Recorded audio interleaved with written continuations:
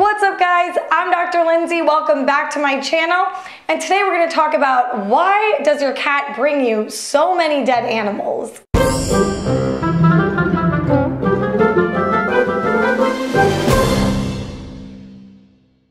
Alright, so you're wondering, why does your innocent cat bring you so many bleeding and dead little rodent animals? You're probably thinking, oh, I already know this answer. They just like hunting and it's for fun. Okay, that's it. You're right. I'm done with this video. Seriously guys, cats, unlike dogs, need to eat. If cats don't eat for 2 to 3 days, their body starts to mobilize fat for energy reserves, and they can get a disease called hepatic lipidosis, or fatty liver disease.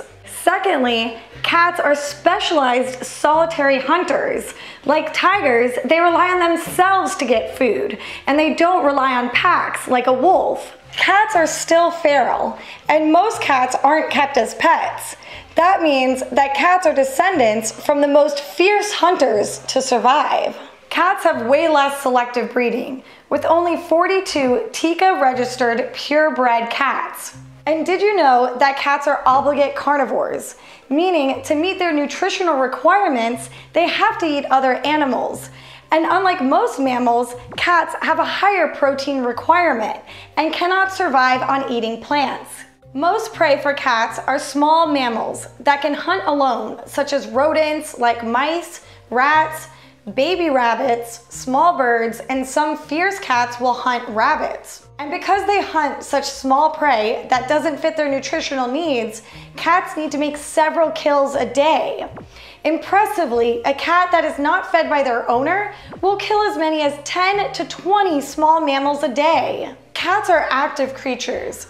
An outdoor feral cat will hunt up to 12 hours a day, whereas our house cats that are fed meals will hunt their toys or any bugs or lizards for a reported 3 hours a day.